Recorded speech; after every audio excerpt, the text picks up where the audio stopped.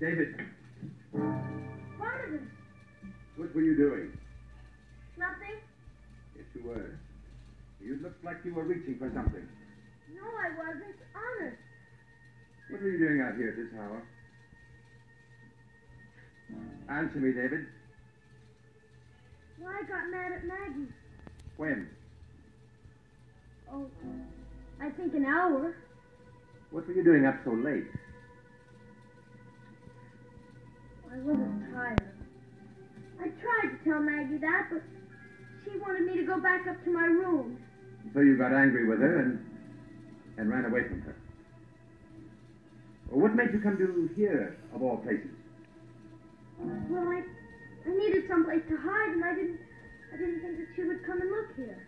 Well, if you were looking for a place to hide, you could have gone to Chris's cottage or the West Wing, or you could have gone to the old house, couldn't you? Well, I knew that she'd look in all those places. Then what made you think to come here? She just wouldn't find me. See. Well, I found you here once before, if you will remember. Yes, I remember. And you can see for yourself there's really no place here to hide. Yes, that's right. Well, then, or were you planning to open the secret room? I don't know what you mean. When I came in here, you were about to open the secret room, weren't you? Why? I heard a noise in there. A noise? Yes.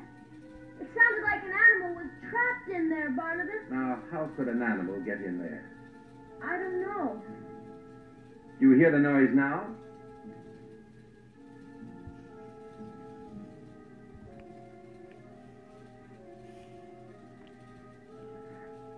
No. Guess it stopped when you came in. Isn't it just possible that you were afraid and that you really didn't hear a noise at all? Yes, it is. Come, David. I'm going to take you back home.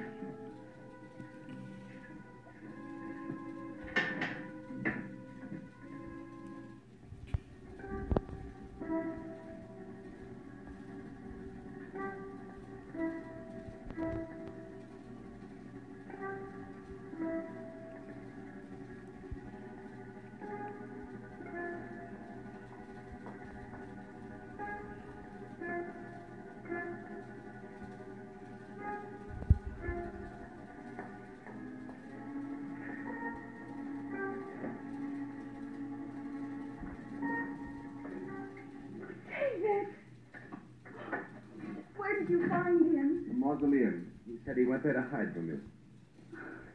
David, I don't know what I'm going to do with you. Now you go upstairs and get right into bed. Yes, Maggie. We're going to have a long talk in the morning.